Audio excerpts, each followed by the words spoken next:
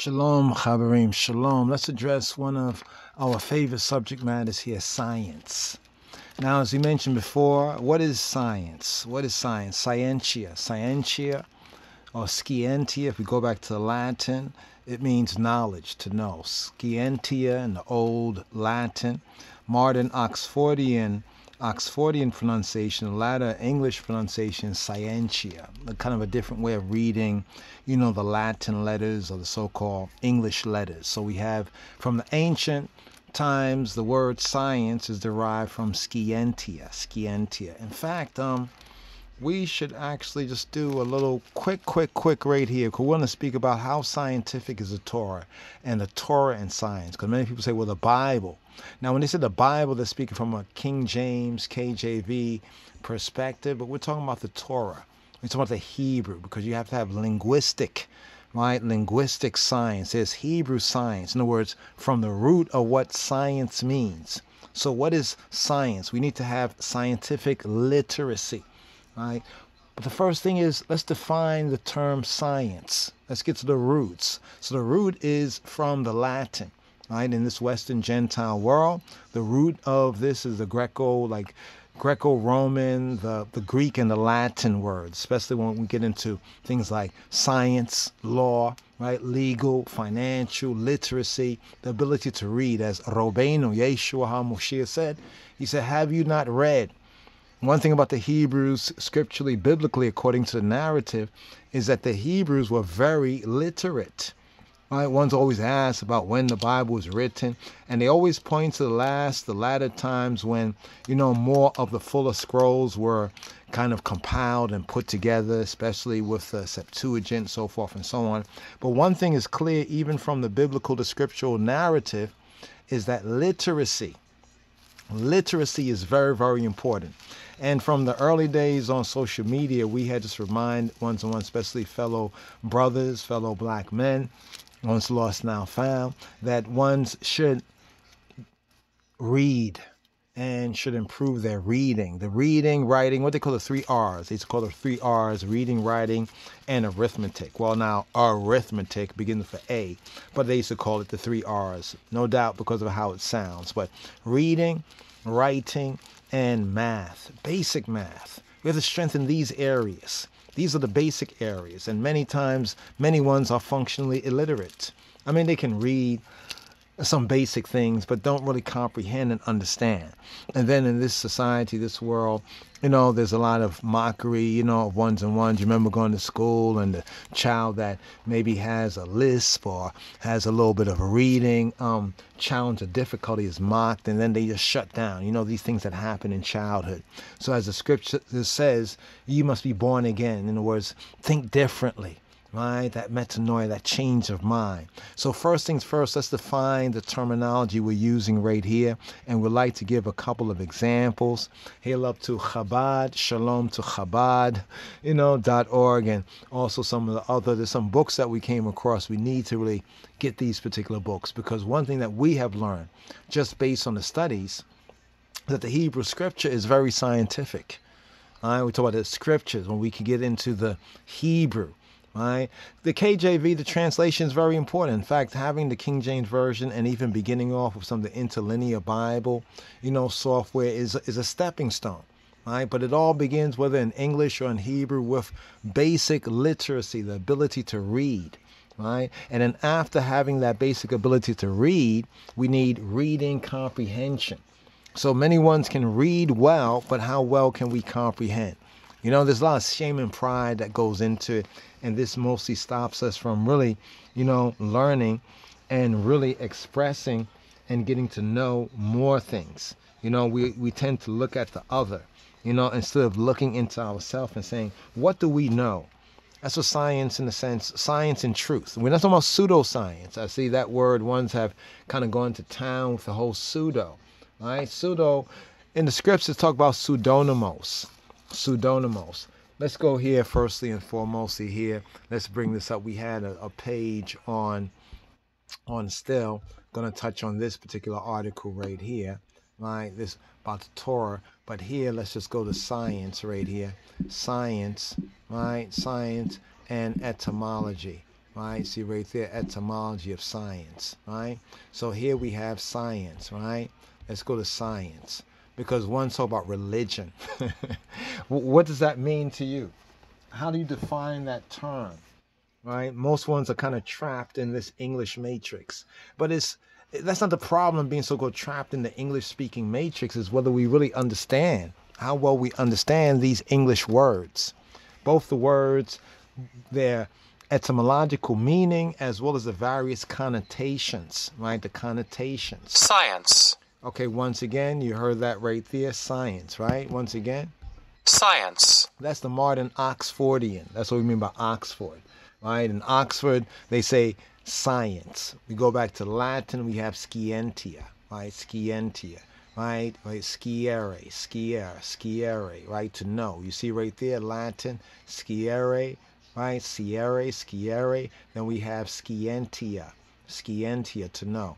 Then it comes down to us from Old French, right? Middle English. Then we scroll down here, and you can see right here at the bottom, this is like the simple, kind of just look it up quick, you know, Google it, the word, and put etymology, and Google has an interesting breakdown, a simple but basic breakdown. We're going to go a little bit deeper here, because this is a very important subject matter and subject area, because science at its root means to know.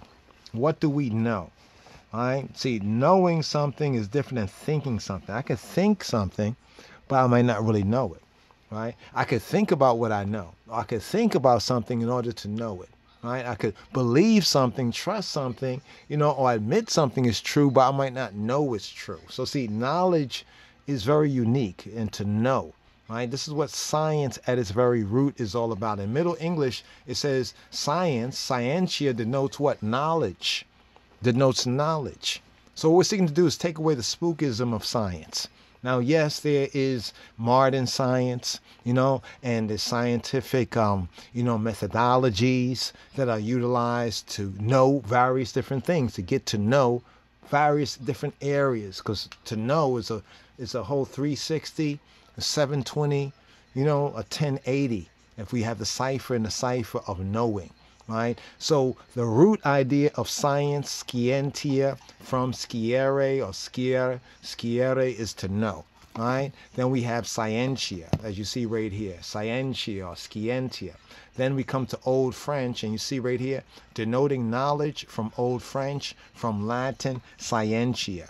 Right? Scientia, modern pronunciation, scientia, from sciere.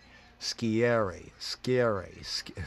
Almost sounds scary. That's why science does seem scary. Now, the Greek word, right? The Greek word right here, right? The Greek word, right? Episteme, right? For knowing, episteme.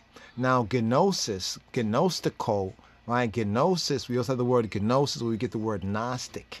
To know, like a diagnostic or a prognostic, you know, prognosis. You know, you have a prognosis, like seeing before, a diagnosis, weighing at least two different things to try to come to a kind of a median of understanding. So here we have, what is the etymology of the word science? It originally came from the Latin word scientia. So here's at the root of it. From what word? The Latin word scientia, scientia, which means knowledge, a knowing, expertness or expertise. By the late 14th century, science meant in the English. Now see, we have to understand even the science of science. So we're addressing here the science of science. Right? What is the science of the word science? And why is science important? And we can ask the question, whose science is it really? Because some people will say, oh, that's the white man's science. Are you saying that's the white man's knowledge? That's what only the white man knows? Or did the white man discover this for everybody else? What do you mean by saying white man's knowledge? Because some of us get that knee-jerk reaction, oh, that's the white man's science. White man's science. You actually are giving that to the so-called white man? That means you are ignorant of the science of science. Right? The science of even the word science. See, here in this, it says by the 14th century, see why literacy is important? Not just reading, but comprehending what we're reading. By the late 14th century, science meant in English collective knowledge, but it has constantly carried the meaning of being a socially embedded activity. Socially, so we as people getting to know, like if I know something, I say I know something, and my brother and my friend, another says, well, I don't know this, or they say something different. So, we go back and forth. I try to explain, I try to prove, say what I know, so that other person within the society, the community can also know. So it says right here, the consistently carry the meaning of being a socially embedded activity, people seeking, right? And here's where people might go into the whole white man's this and white man's that. So that's like a lot of pseudo-science, right? Let me show you also, I'm going to show you pseudo-science right there in the Bible, in the New Testament, in the science of the linguistic, the science of the language. That's why most folks, when they talk about Bible, they haven't got any further than King James translation. Most haven't gotten past, and even within the King James translation, how well do they understand the language of the translation, the science of that 1611 translation? There's a whole science to how the KJV Bible was translated, and also to the proper basic interpretation, the basic science of the meaning. And when I hear people argue about something, I say, wow, some things are just a matter of understanding the word and the context with the translation. And the context is shot. They're looking at it from 2022, right? Something's written in 1611, and seeing how much English has changed. Like right now, I like Shakespeare. If I'm gonna get in something Shakespeare, I can't interpret Shakespeare from how we use words today, because in that time they use words in a specific way. So to really get to enjoy it, to appreciate it, to understand what's going on, one has to get in that particular frame of mind. It's like right now, if a scientist wrote on a whiteboard or a blackboard a formula, who would understand that formula? Someone else who understands the science of the formula, right? We'll see maybe, something that looks a little mathematic. We might make out a number or the X or the N or something like that, but won't really understand what's going on. So there's a basic level, right, of systemization, right? Systemizing, putting into a certain system. So people seeking, well, what does this mean? What does that mean? Right? Based on what you find, you put into a system, right? A diagnostic, so to speak, or analytic, so to speak, and then you share the results. But let's just cut through all of this right here, and get to, the site, Etim Online. So let's bring up Etim Online right here. Science. What we like about this is like the old dictionary, the old Webster's dictionary that had the etymological brackets. All right, how many of y'all know about the old Webster's dictionary though? This is how we used to get our etymology, right? Before, we had all this online. But what they did with Etim Online and a few other sites is actually transfer from those old documents, right? The very same thing. We've had to kind of go check them out sometime, like we see this right here, and then we go check out, we check out the hard copy, the old hard copy. So we can say this from our scientific investigation, seeking, systemizing, and sharing the knowledge that Etim Online is pretty much right on. There's some areas that we might have a question about, but for the most part, as at least a first point of reference, first or second, right, point of reference, we highly recommend it to the fellow disciples. So here's science, mid-14th century. So 14th century, how do we understand that? What does 14th century mean? It means it was sometime in the 1300s. Quote, state or fact of knowing, science. The state or the fact of knowing. What do you know? Not what you believe, not what you've heard, not what you think, not what you guess, but what do you know, or what is known? The state or fact of knowing. What is known, right? Knowledge of something acquired by study. How is it acquired by? Osmosis, right? No, by study, See, even the scripture points to that when it says, study to shew ourselves approved. It's interesting that many of the European so-called scientists, the early on scientists, that many of them more or less was prompted or maybe even inspired by the Bible. So the Bible, amongst at least the known scientists, right, those who have contributed, when we look at the history of modern science, many ones were biblical people. Now, this is not to say that because they were into the Bible, that this is the reason why they were so, instrumental towards contribution towards scientific literacy and scientific knowledge. But we definitely know that it didn't hurt. Many of them were even prompted to say that because of the Bible, right, and their approach to the Bible, because it's all about their approach to the Bible. Because at the same time, there were probably other people living at the same time who had more of a superstitious belief in the Bible, if you understand what I'm saying. Superstitious mean they have some faith, right, but there's a lot that they don't know and they don't seek to know. See, it's all about knowledge and science and the Torah and the science of the Torah. This is what we originally started to, cut this video, to touch on. But then we recognize, since we're talking about science, we need to understand, well, what are we talking about with science? Science, etymologically speaking, the state or fact of knowing what is known, knowledge of something acquired by study, acquired by information.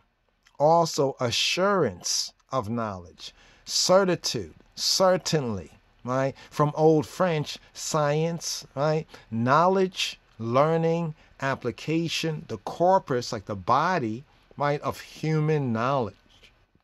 12th century, from Latin scientia or scientia, knowledge, a knowing, expertness, from science or sciens, when we look at the Latin sciens, generative scientis, right, which means intelligent, skilled, present participle of sciere, or sciere, to know, right, to know. Let's bring it down right here.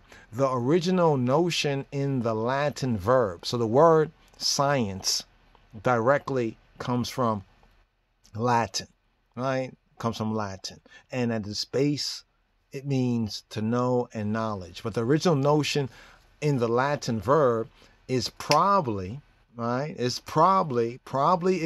quote, to separate one thing from another, to distinguish. Now that's interesting because in the Hebrew we use the word bina from bane, bina, which is understanding. And understanding basically in the science, the Hebrew science, right, or the science of the Hebrew language, means to be able to distinguish from one thing and another. In other words, two things that are very similar, someone with understanding will be able to know and hopefully articulate why and how they're different. But it's saying that the original notion in the Latin verb probably is to separate one thing from another, to distinguish, or else to incise. Now, you know what incise means? Incise, like an incision. An incision is cut, right? You have a lot of information, right? A lot of facts and figures of information, but you're looking to know one thing. That means you're going to have to be able to discern what bits of information or what facts or factoids you need, right, to know, and what parts you need to cut away. This is related to scindere. Scindere means to cut, to divide, right? To cut from the root ski or ski means to cut, to split. Now, the source also of the Greek, right, schizane or schizane. What's schizane? To split, to rend, to cleave. They say the Gothic here, they introduced a little Gothic, skydon. Old English, skandon, to divide, to separate. Now the OED writes this, that the oldest English sense of the word, we're talking about science here, is restricted to theology. Come again? The OED writes that the oldest English sense of the word, when we're on the science, we're on that science, right? Sense of the word now is restricted to theology and philosophy. From late 14th century, the 1300s, in English as book learning. So one time in the English, so like 1400, like 14th century, that was like about what, roughly a little over 6 centuries, like 600 years ago, roughly 600 to 700 years ago. Yeah, book learning. Also a particular branch of knowledge or of learning. So science, like the science of this branch of knowledge, or science of that branch of learning. Systemized knowledge regarding a particular group of objects. So there's particular science, like knowledge. One might have the knowledge of this, right? But not have knowledge of that. Someone else has a knowledge of that. So these are particular groups, right? Or particular areas or branches of learning, right? Of knowledge. Also skillfulness, cleverness, craftiness, science. Now from the circa 1400s, get this here. Now circa 1400s, if this is 2022, circa 1400 would be about 622 years ago, right? It says as, quote, experiential knowledge. Experiential, what you experience. See, here's where we have the modern sense of experimentation.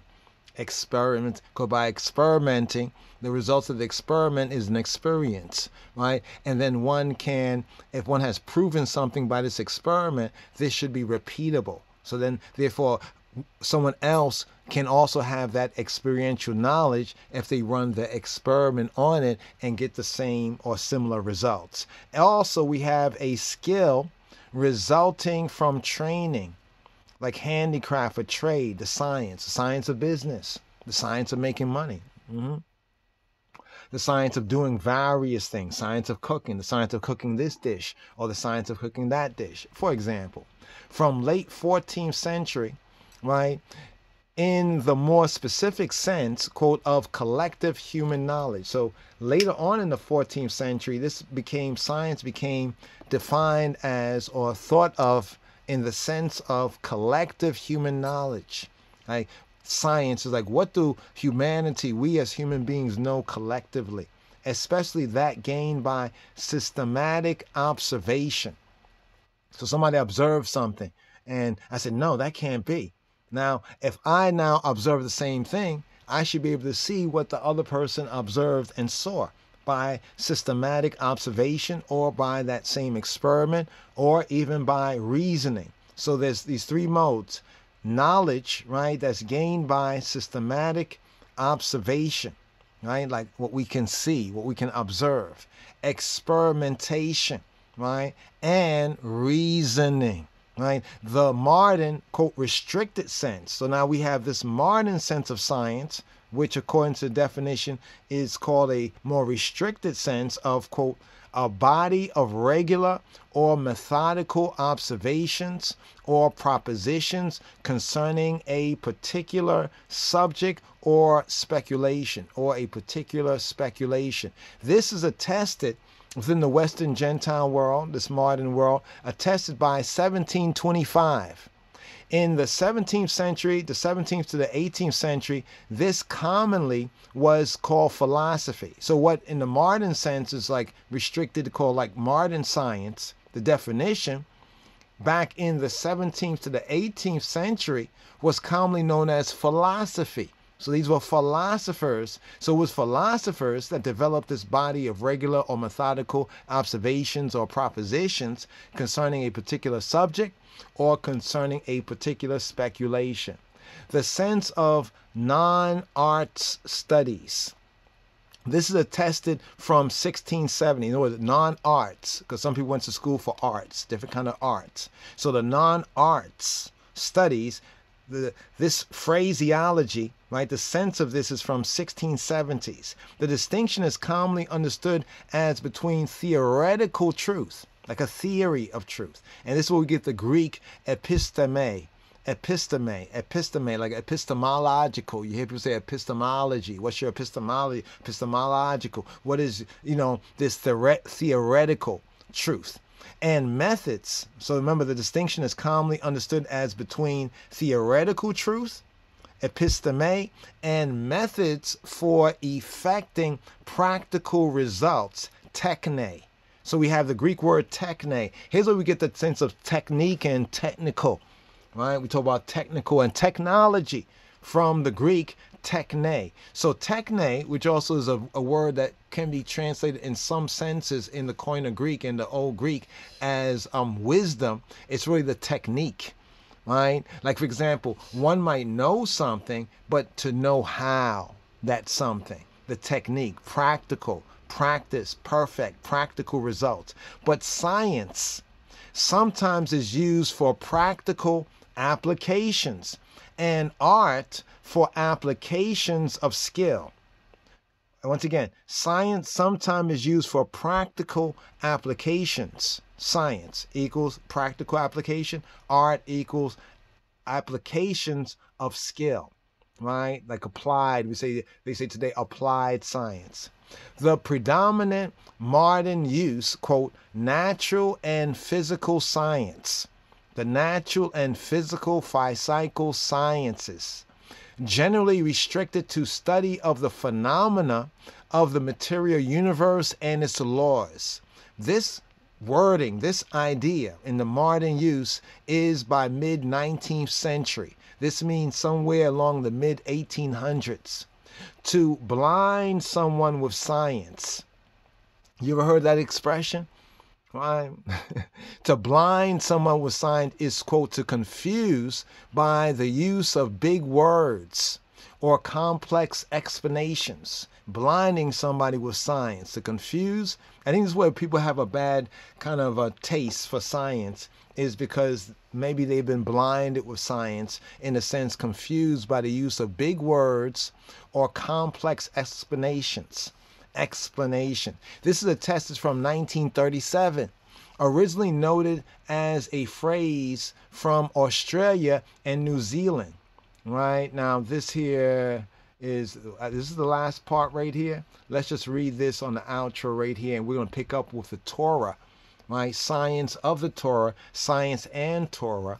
And as far as when we speak about science and, quote, so-called religion, the most scientific that we have observed is science of the Torah and science and the Torah. So we'd like to address that particular subject matter, but seeing that we are leaning into this right here as a kind of a prelude, so to speak. The question that we'd like to follow up on is how scientific is HaTorah, right? And also certain scientific truths that those who have studied from the science of Torah, that means getting beyond just the translations and getting into the Hebrew and not just the letter of the law, but the spirit of the law, have been very instrumental in modern science, right? Modern science, or modern things that we know basically are true, right? And technology that we know actually works.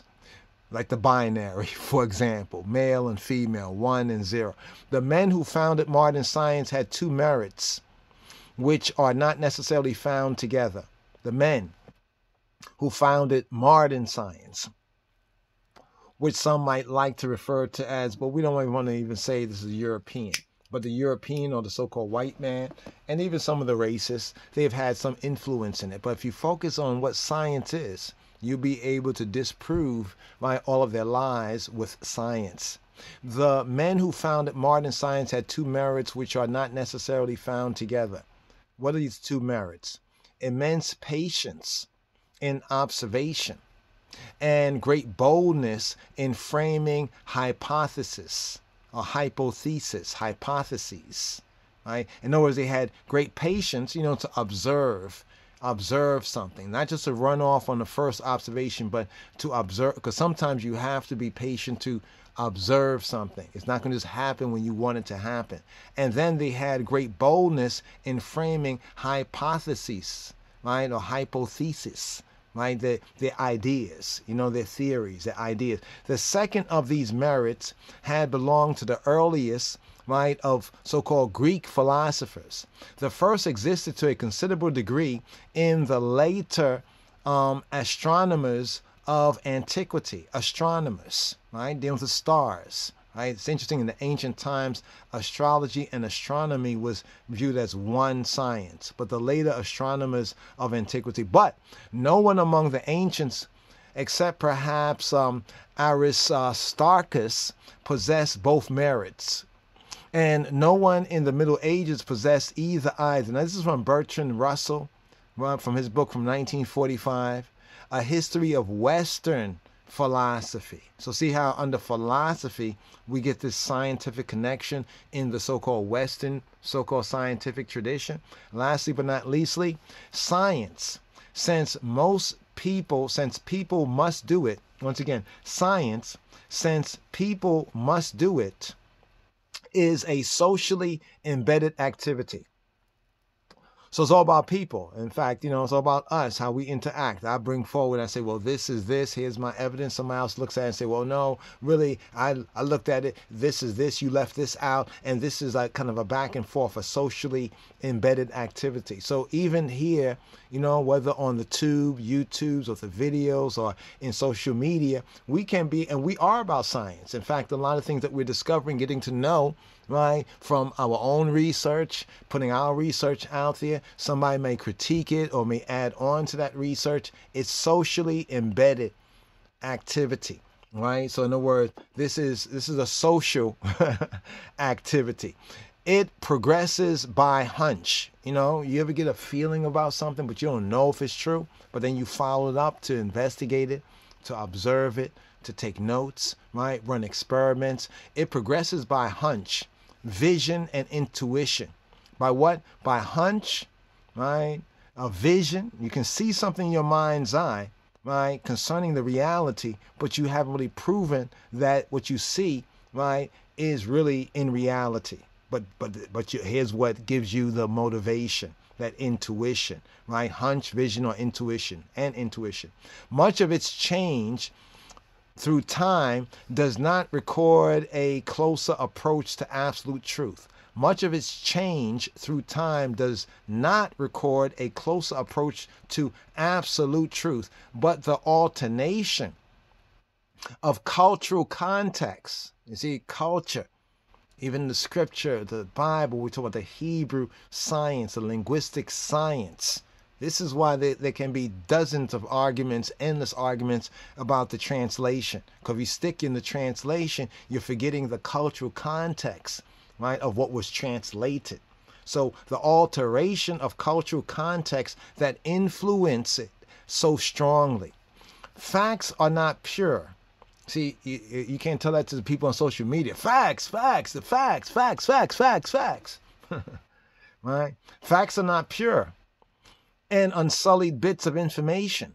So one may have facts, but it's not as though the facts is really pure or purified, and it's not like it's unsullied. That means it's to say it's affected by other things, right? Culture also influences what we see and how we see it. Culture, right? So when I talk about Hebrew science or the science of the Torah, a lot of people will laugh that off because they think I'm talking about what this thing called Bible, the translation, the KJV. We're not talking about that. Even though there's a certain science to that as well, right? It is secondary, tertiary, quaternary. It is another step down from actually going to the scripts, right? And having the science of the language, the linguistics, to understand the nuances, right? That's why when we talk about science and Torah, stay tuned. Facts are not pure and unsullied bits of information. Culture also influences what we see and how. Not just what we see, but how we see it. This is why there's a whole bunch of imagined contradictions in the Bible, right? Based on translation, right? A lot of imagined, contradiction, because some things got lost in translation. So you have to go to the original source. Theories. Interesting, the word theo in Greek is God, right? So theories, go figure. Theories, moreover, are not inexorable, right? Inexorable inductions from facts. So one has a theory, it might be based on a few facts, but it's not inexorable inductions. In other words, it wasn't inducted, it didn't come from the facts. Theories sometimes have gaps. The most creative theories are often imaginative visions that are imposed upon facts. You get these facts, right? And then you try to figure out, well, how all this goes together. So imagination steps in. The source of imagination is also strongly cultural. So people looking at the Bible and the English translation, even the fact that it's a KJV English translation, it's been affected by 1611 culture, English culture. The words they choose, the phraseology is very kind of Shakespearean, Elizabethan, Jamesian, different forms of English, right? Stephen Jay Gould, Introduction to the Mismeasure of Man, 1981. So let's take this right here. This is the etymological chart right here. As we say, we're going to get into a little bit more right here. But let's look at some words that are related to science right here. Conscience. Conscience. All right. Nescience. Nascience. All right. Nascient. All right. What does this mean? Hopefully, the disciples, let's look it up. Neuroscience. Nice.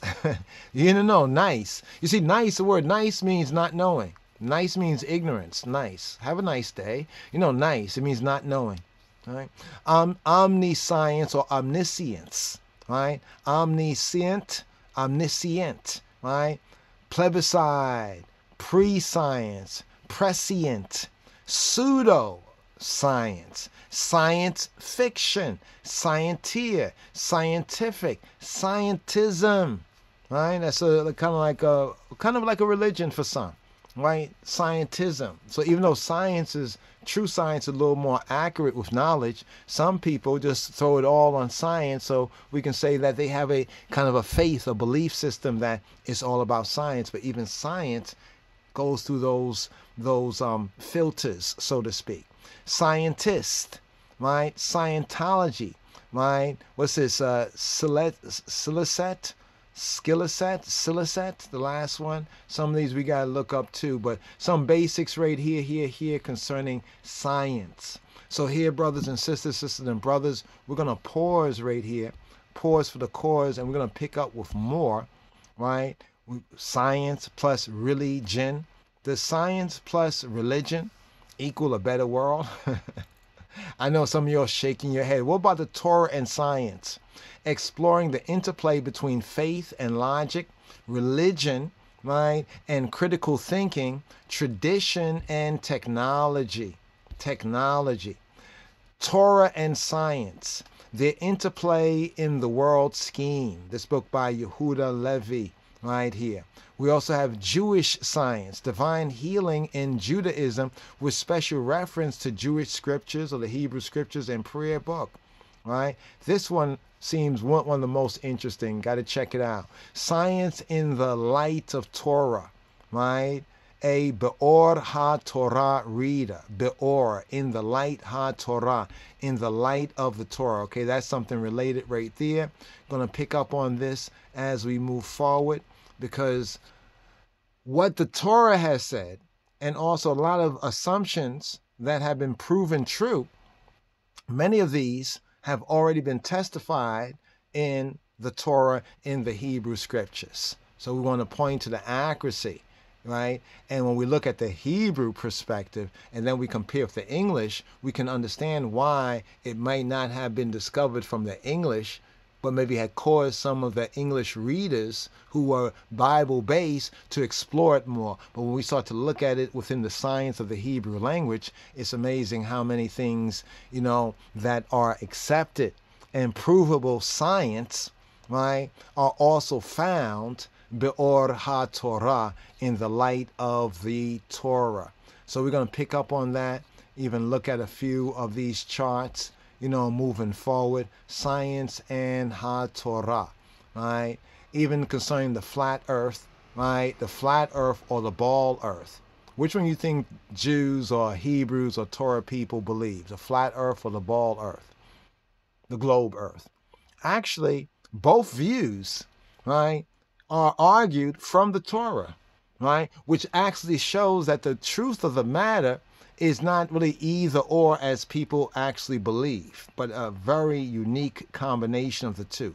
Both are actually accepted by those of us with Torah. The fact is that nobody has truly proved it, one or the other. Although most people believe the the what they call it, the heliocentric model from Copernicus is true.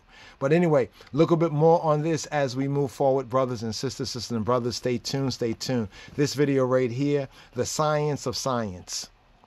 Right, what is the science? Speaking about the knowledge of science, getting to the root meaning of what it means. It basically means to know. Right? You shall know the truth. To know, knowledge. What can we truly say we know? And how well can we prove, right? Or what is the proof for what we claim, say we know? Shalom, Chabarim, shalom. This is Yadin. This is Rasiadonis Tafari, LOJ, the Line of Judah Society of His Majesty. Like, share, subscribe, if you will. Share, share, share. Hit that notification button. If you already hit it again. Just hit it off, and then hit it again as well. Sometimes, the technology be like that. Shalom, Chabarim, shalom. Stay tuned. More to come. Yah willing.